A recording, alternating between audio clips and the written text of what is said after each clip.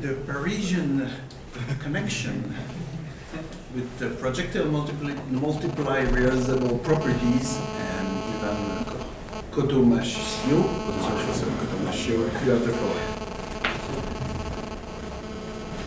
Okay, thank you. So my talk is going to be about multiple realizable properties, and the aim of my talk is to argue that multiple realizable properties are projectable against an argument which has been proposed by Jae-Won Kim. So very briefly, my talk has three parts. What do you mean? Right. So first of all, I'm going to give you a bit of background about multiple realizability and introduce Kim's argument. Then I'm going to go through actually one reply which has been already proposed by Ned Block, and I'm gonna tell you why that reply is not fully satisfactory, and then I'm gonna provide mine to Kim's argument. So first of all, the multiple realizability is the idea that some property are realized by multiple different physical substrates. So first of all, for a high-level property to be realized, that means for the high-level property to obtain in virtue of the fact that the low-level property, the realizer, obtains, right? So the classic example is that pain, which is a high-level property, it is realized, right, for example, in humans by C fibers and by A delta fibers. These are fibers of the brains, or of the human brain. And whenever these fibers fire, then the subject feels pain, right? So that's what it is for a property to be realized by another low-level property, right? And multiple realizability says that some high-level property, for example, pain, are realized by different physical substrates. So, for example, in human, pain is realized by C fiber and A delta fibers. But in other species, for example, octopuses, which have different neural substrates from ours, they have a different realizers of pain. Let's say octopus fibers, and then other species they have yet different physical realizers of pain. For example, Martians, so species that we have not discovered yet. And so the claim of multiple realizability was put forward by Hilary Putnam in the 70s. And the claim it was supposed to be an argument against reductionism. So reductionism is the idea that all properties, all scientific properties, are actually physical properties, or are at least explainable by in physical terms, right? So basically all properties are actually physical. But if some high-level properties are multiply realizable, then reductionism cannot be true, because in one case we have a high-level property which is realized by a given physical substrate, and that physical substrate is supposed to explain the occurrence of the high-level property. But we have different cases in which there are different realizers, and so none of the realizers that you see down in the schema, which is from the classic paper from Fodor, none of the realizers alone would be sufficient in order to explain the occurrence of the high-level property, right? That's what multiple realizability says. And so, so the argument is supposed to be reductionism is false. But Jae-Won Kim says that this is actually not true, because so multiple realizable properties cannot refute reductionism, and to refute reductionism, actually, it's important to how do I go back to the left should probably left arrow key. Okay, right. So if reductionism is false, so since multiple realizability is supposed to refute reductionism, it's also supposed to justify the autonomy of special sciences, right? So special sciences are sciences other than physics. So for example, psychology, biology, sociology, economics, and so on. And the fact that reductionism is not true means that these sciences are actually autonomous from physics, right?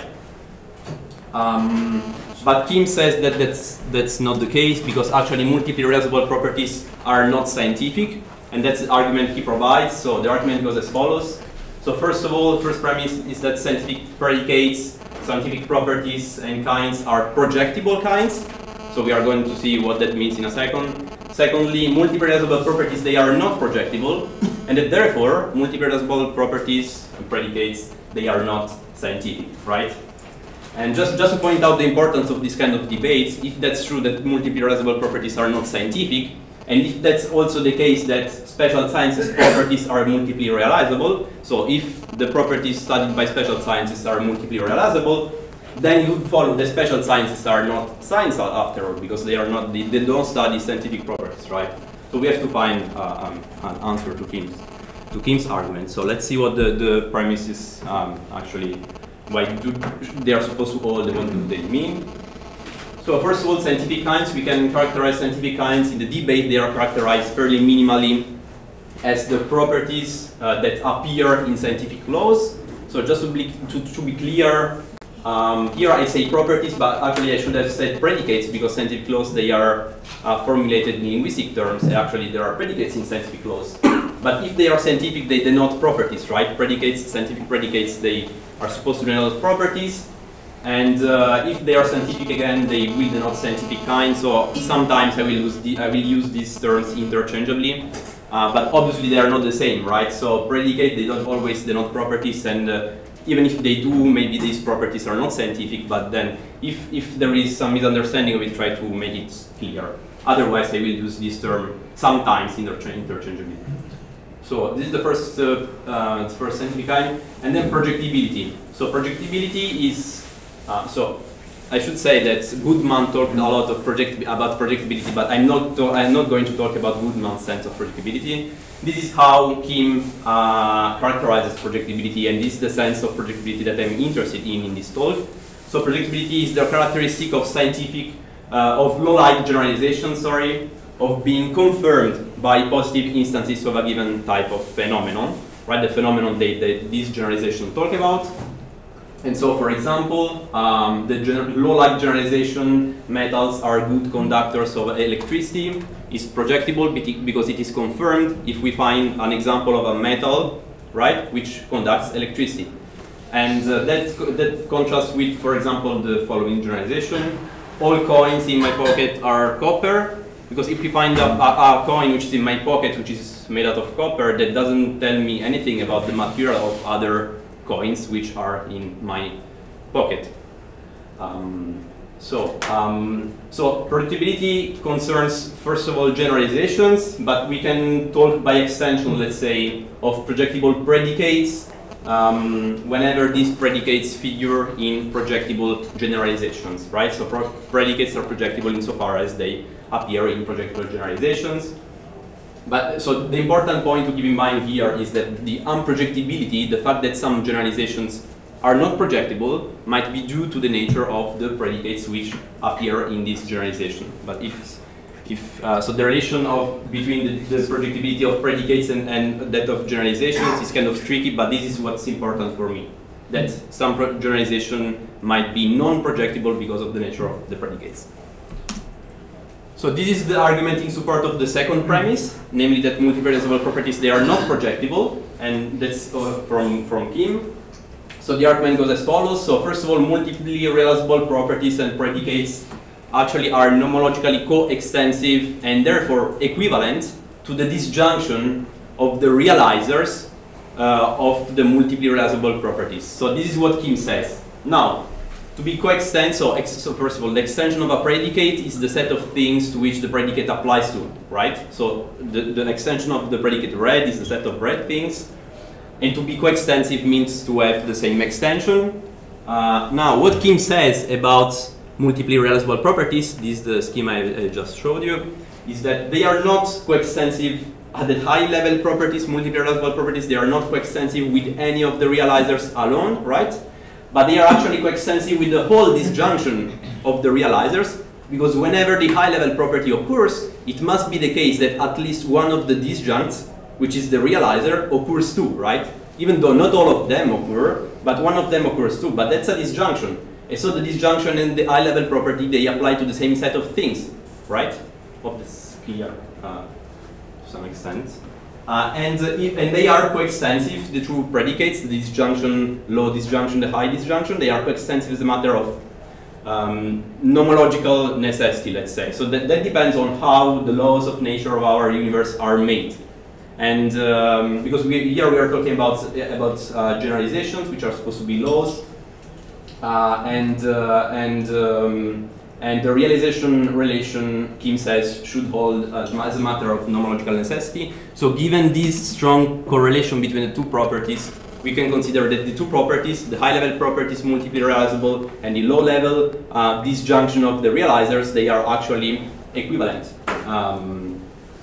as far as the extension goes. And this is the first premise. So the second premise is that actually disjunctive predicates, heterogeneously disjunctive predicates, they are unfit for projections.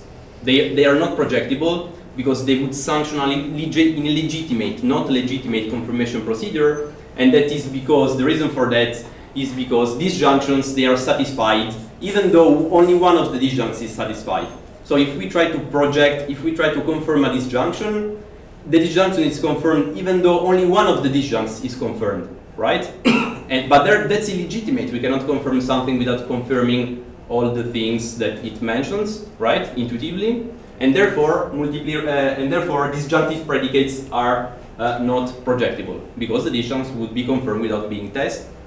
And given the equivalence between multiply realizable properties and the disjunction of the realizers, it follows that actually multiply realizable properties are not projectable, right?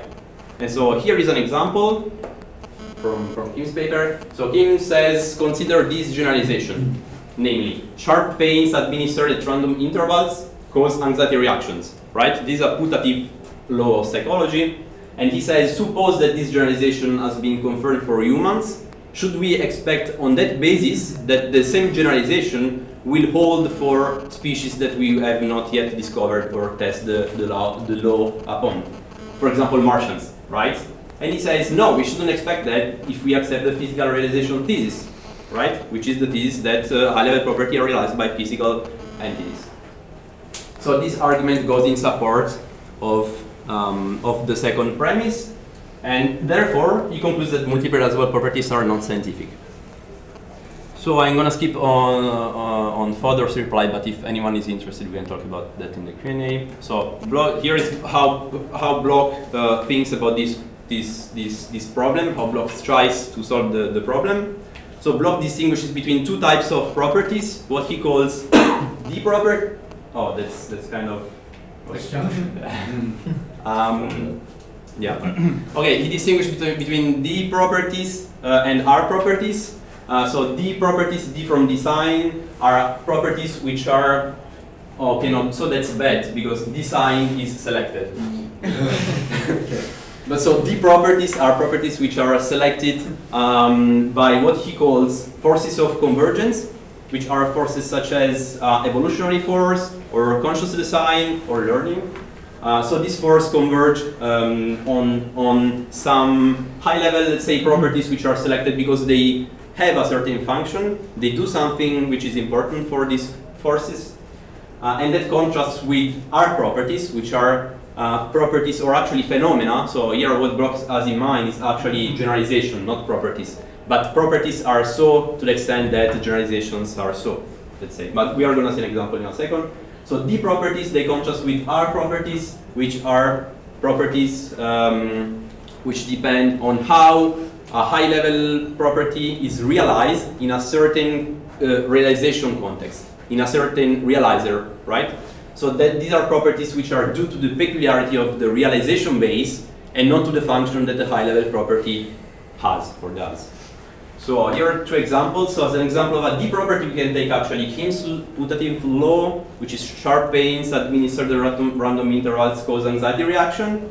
And that can be considered as a D property. It's a D generalization involving D properties, because that's plausibly, let's say, that's plausibly evolutionarily useful to have this kind, to show this kind of pattern. So that whenever we have pain, we are anxious because we want to avoid the pain, right? And so the two properties which are mentioned in the generalization, they are D properties because they appear in a generalization which is, let's say we can assume, which is shaped by a force of convergence, which is an evolutionary force in this case. And that contrasts with the second example I'm providing, which is a phenomenon which is called aredontalgia. So that's basically stimulating the nasal mucosa that recreates previous dental pain. So basically, you touch the nasal mucosa and the subject has some previous dental pain he had at some point of his life. And this phenomenon, this is really due to how dental pains are realized in humans, because the realization is connected to somehow to nasal mucosa, right? So I hope the distinction is kind of clear. And now what Bloch says, Bloch uses this distinction to say that actually the questions of whether a property is projectible and whether it is a scientific kind, these are relative questions. These are relative because these are relative to the property with respect to the first property is being projected, right? So we cannot say that a property is a scientific kind or not. We should ask the question in relation with the property with respect to which this property is being projected, because actually what we project are generalizations, not properties. And therefore, the question of whether a property is a scientific kind or not is graded, because we have indifferent, so depending on the type of property which is at stake, we have different degrees of kindness or scientificity. So for example, going back, we have that pain is more of a scientific kind in the first case, because the generalization is more projectible than the second, and the second is less scientific kind because that's due to the realization base. And so, Bloch says that actually Kim's apparatus, conceptual apparatus, is just wrong, and that these questions cannot be answered in absolute terms, right? They have to be relativized to the property with respect to which the property we are considering is being projected, and that's the scientificity is graded. Is graded because also in the case of the R property, there is some reason to think that so in the first case, in the degeneralization case, Bloch says that we have a lot of reasons to think that actually other species will obey the law, right? Because the law, the generalization is highly projectible because it's a degeneralization, because it is selected, right? And in the second case, we have very low reasons to think so. But actually, he says that we do have still some reason to think so, because there are some constraints which are put, that realizers have, right? So a thinker cannot be made of just whatever, because there are some constraints that the thinker must, that the realizer of the thinker, realization of the thinker must obey. Because, so for example, a thinker cannot be made out of water, because that's not solid enough.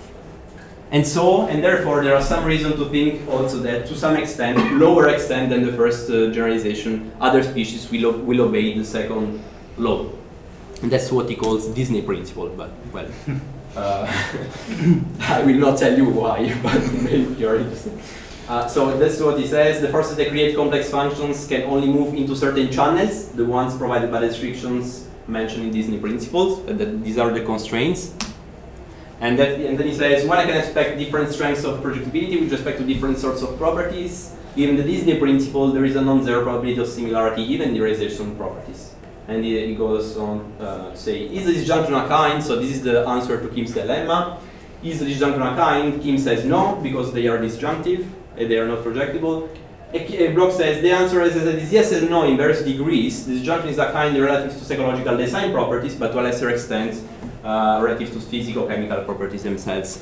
However, there are some problems with how satisfactory is Bloch's reply, and the problem is that Kim's point actually remains. And what I want to point out is that there seems to be an inductively relevant difference between two cases.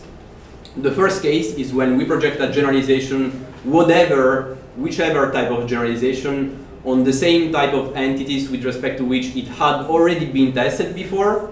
So we have a generalization, you take just whichever generalization, a degeneralization, an R generalization, you test it on humans, and then we have some high degree of expectancy that new instances of humans, right, not tested yet, but of the same type of entities, will obey the law. So this is the first case, so the same type of entities, when the generalization is projected on the same type of entities. And on the other hand, when we consider whether a generalization that we test on humans is projectable to other species. And that is true, it seems to me, so let's say regardless from whether the generalization is a degeneralization or a R generalization. So what I say is that difference between the degree of certainty that other humans, by contrast to octopuses of Martian, will obey both the odontalgia law and the anxiety law. So in both cases, we have a lot of more reasons to think that humans will obey the law than other species. Even though in one case we have a little bit of reasons more to think that the property will hold for other species. And so what I say is that Bloch's reply is not able to differentiate between two cases, but this is really what is needed to meet Kim's challenge. And so why is this so? So why is Bloch's reply so unsatisfactory, seems so unsatisfactory? And the reason is that actually Kim's points concern the structure of disjunctive predicates, right, which is an a priori fact. Prima facie, first glance, it seems to be an a priori fact, right, the structure of disjunctive predicates, whereas Bloch's reply, it's about empirical a posteriori facts, right? So the fact that our universe happens to be such that there are some forces which have made some laws more believable for other species than others. So these are two different ways of approaching the question. But that doesn't meet Kim's, that doesn't really answer to Kim's point. It really changes the framework, right? Obviously Bloch is aware of that, but it doesn't seem to be fully satisfactory. And what Bloch says is what is required for a high degree of projectibility is that processes like selection and design have connected properties that would not otherwise be connected. But what Kim says in his paper is that disjunction is implicated in this failure of projectibility can be seen is the following way, namely what I've just said. And so there seems to be two ways, what I call two dimensions, two ways the projectibility of a property can vary, right? Two dimensions, let's say, but this is really terminological, that's nothing substantial about dimensions, right? So that's really to say that there are two ways the projectibility of a property can vary, and the first way is relative to the other property with respect to which it is being projected, namely whether the generalization is a degeneralization that we have high reasons to believe that other species will obey or not, or our generalization. So this is the first way projectibility of a property can vary, and the second is this kind of vertical dimension, which is whether we are projecting the property to the same type of entities with respect to which we have already tested the properties, or we are projecting the property to different types of entities, heterogeneously different. And so this is this is my what I'm going to say about this problem. And on the same track of my previous remark, I want to distinguish two types of projectibility in Kim's sense. So again, absolutely here it just contrasts with the relative. That just means what Kim means, right, by projectibility. So we have to distinguish two types of projectibility: restricted, when we project the generalization on the same type of entities, that's what I just said, and unrestricted projectibility, when we project the generalization on different types of entities, right? So here's the point. Kim's argument, so Kim assumes that multiply realizable laws, right? Laws that involve multiply realizable properties, they should be projectable in the unrestricted sense, right? Because Kim says, should we believe that the generalization will hold for Martians, for example? That's the unrestricted sense. But is this assumption warranted? I'm gonna argue that it is not. So here is some science, I hope. So this example I've taken. So this is the Wiedemann-Franz law, and the Wiedemann-Franz law says that, to put it very simply, that metals, whenever they conduct electricity, they also heat up, right? And that's because in most metals, the particles which conduct electricity, they also bring heat. They also bring heat, right? Sorry? No, they vibrate. Yeah. But the same particle do the same job, let's say. However, so this is what Wiedemann-Franz law says. However, we have the recent finding from Lee and others that vanadium dioxide, which is a metal, violates the Wiedemann-Franz law, right? Because it conducts electricity without heating up. And that's because in that metal, the two jobs are made by different particles. And so vanadium dioxide conducts electricity without heating up. And so the question I want to ask is, does the Wiedemann-Franz law need to be projectable to all types of metals, so every type of metal whatsoever, in order to be scientific? And the intuitive answer is that no, it does not, right? So to some extent, we would have expected that vanadium dioxide would have obeyed the law, but before testing vanadium dioxide, if one tells you, hey, do you think that the law is not scientific, if that doesn't give us reason to think that vanadium dioxide will not obey the law? I think that we don't have to require that. And so I say that Kim's assumption is not warranted because no scientific property or law is projectable in the unrestricted sense, right? So why should we require that multiply realizable properties have to be projectable in that sense? And so what I want to say is that the semantic import, actually the extension, let's say, of multiply realizable scientific predicates has to be restricted to some extent, at least as far as projectability is concerned. Right, so what I want to say is that in the Wellen-Franz law, before testing it on vanadium dioxide, what metals has to refer to are just only the types, types of metals on which the law has already been tested. So here is an objection that I am gonna skip because I don't have enough time. And here is a more substantive objection, which is that actually namely me. I'm using a physical law, but actually multiply realizable properties and laws, they are different from physical laws because they are multiply realizable, right? Because the properties are multiply realizable, and that is the reason actually why multiply realizable properties should be unrestrictedly projectable, as Kim requires, right? And so that would go against me, obviously.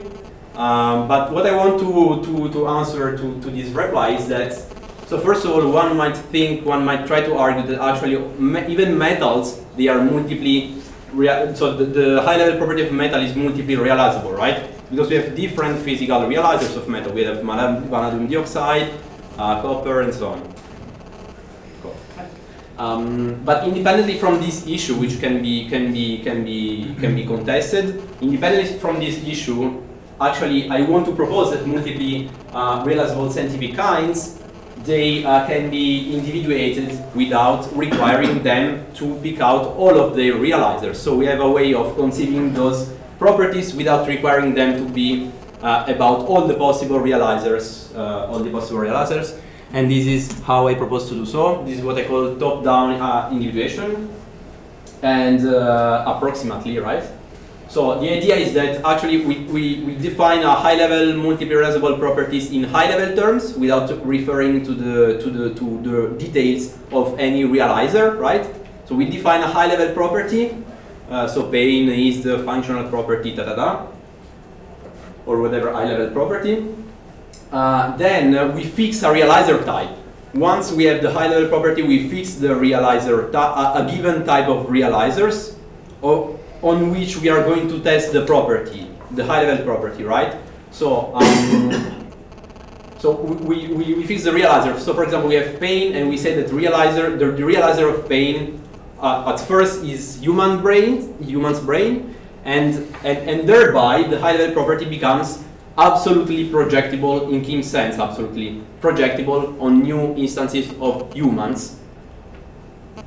Once we have fixed the realization base, right? And if that is confirmed, then that will give us reason to think that new humans will obey the same law, the law within which the high-level property is embedded, right? And that alone, already ensures us that the property is projectable in Kim's sense. And then we can add new realizer types by using pragmatic heuristics, right? So we see that holds on humans, but maybe we think that could hold for other animals because of some heuristics, and then we add new realizer types to the initial realization basis, right? And so we gradually add the realization basis without requiring the high-level property to pick out all possible realizers. And so that's how I propose to individuate multiple realizable properties. And what I really think is that Brock's sense of relative projection should really be conceived as a pragmatic heuristic used to extend multiple realizable scientific kinds to heterogeneous, to new types, different types of entities. So this is all I have to say. This is the conclusion. So what I conclude is that multi-realizable properties, they are as projectable as any other scientific property, which is to say they are projectable in the absolute restricted sense, restricted on the same type of entities. They are relatively, in block sense, projectable to whatever type of entities, because everything is, because that's just pragmatics, pragmatic reasoning, but they are not absolutely projectable, absolutely in Kim's sense, projectable in the unrestricted sense, which is what Kim assumes in his argument. And therefore, multi-realizable properties, they can be considered as scientific as far as the projectibility test is concerned.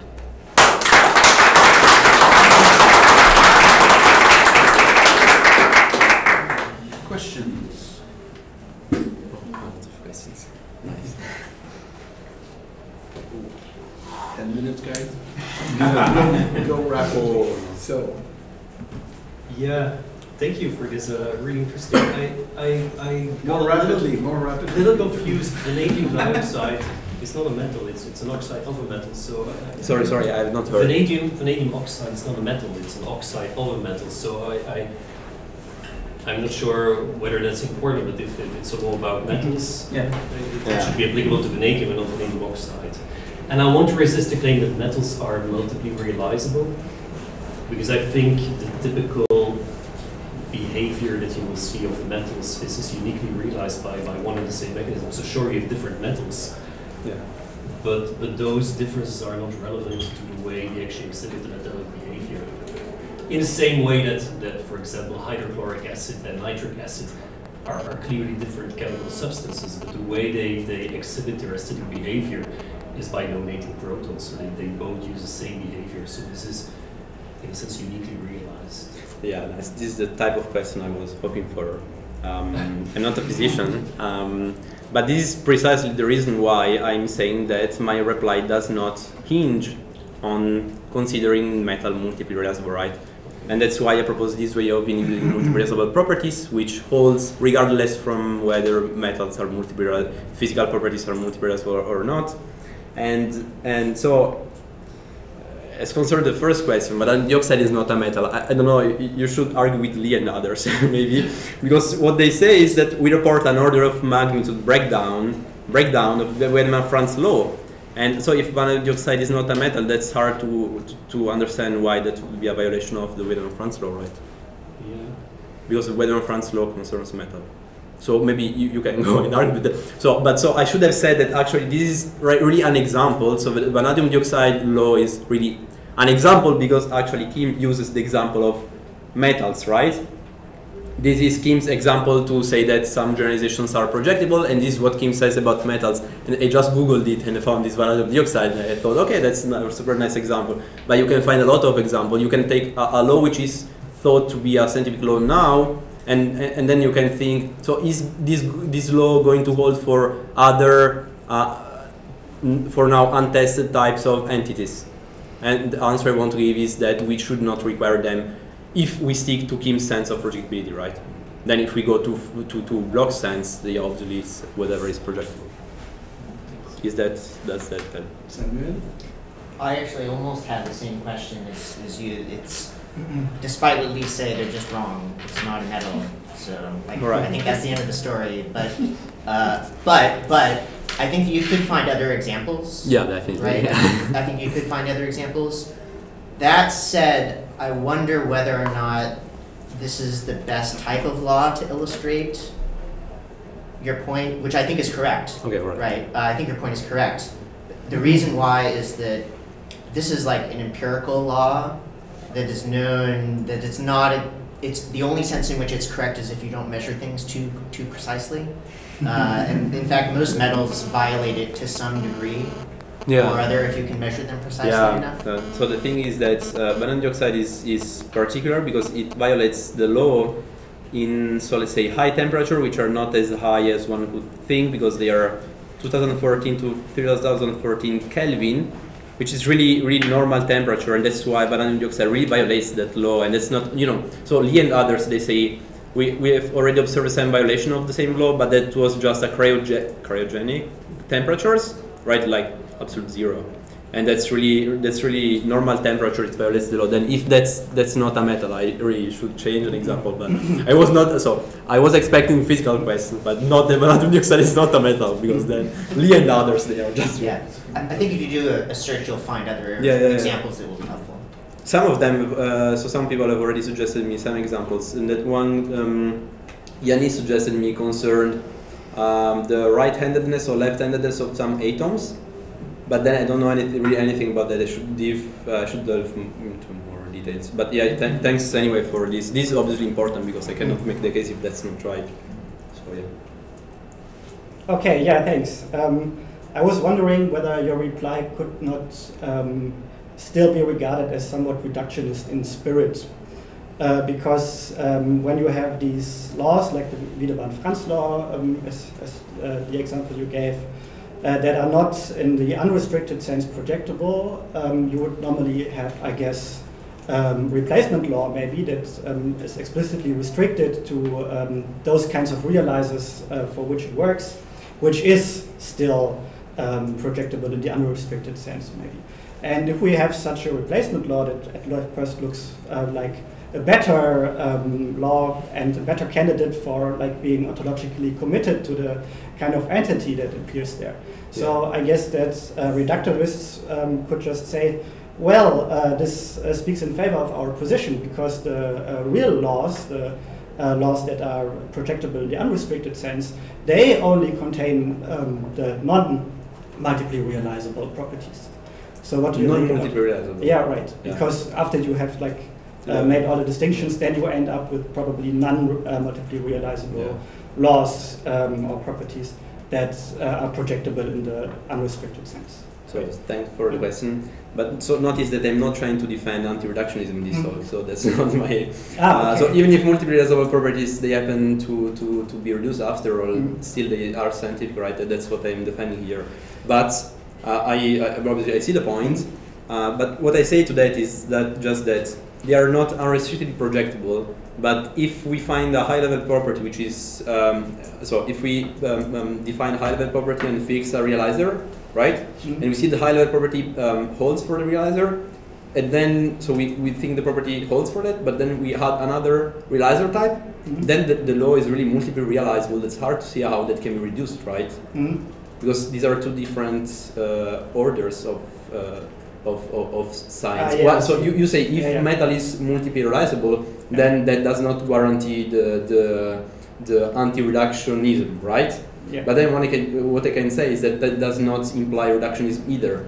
And that's maybe an empirical question, whether we can reduce them, and that depends on whether we can find scientific generalizations which hold for the high-level properties, and that we cannot, study by studying the realizers. Yeah, but I'm happy with that. I'm not. Okay, thanks. Yeah. But if you want to go back to maybe discuss it later. Last question. Yeah. So I was just wondering about the pragmatic heuristic you were talking about when widening the number. If you just go back to this. Here, right? Yeah. So when you widen the number of realizers, I was wondering, wouldn't this like introduce some human element into some human or human? Human, not human, not human. Oh. Human element. Something human. Yeah, because that's pragmatic. So. Yeah, of course, but then the worry is, wouldn't introducing this pragmatic element somehow reintroduce or introduce the idea that it's somehow not like, I don't know how to put it, like the idea that like real. I was searching for that. Like, no, the idea that the scientific theory, it's not. So if we're introducing pragmatic realizers, then the science that uses them is not as real. But super nice, because that's what I say to Block, right? That's actually your thing is just pragmatic, and we need something more semantic to meet Kim's challenge. And this is why I'm using his way of conceiving projectibility as a pragmatic heuristic. Okay, so you're just taking one step back and saying, like, taking stock and like owning the pragmatic thing and saying, okay, I'm assuming a pragmatic stance, so you cannot fault me anymore. No. No. I provide my semantic stance, right? That we should restrict projectability in Kim's sense, and that's what's needed to meet Kim's challenge. And then, if we want to make something out of Bloch's proposal, is that we should conceive it as a pragmatic heuristic, right? Because that depends on a posteriori facts. That depends on the fact that we have more reasons to believe that the anxiety law will hold for Martians more than the realizer law. And that's why I think it's important to provide the semantic story, right? But that's obviously that's right what to say, but that goes in my direction. Okay, yeah. Yeah, I sympathize with this, just that some people might have some... I mean, Bloch surely won't agree. Bloch, yeah. Okay, thank you for the... So let's thank our speakers.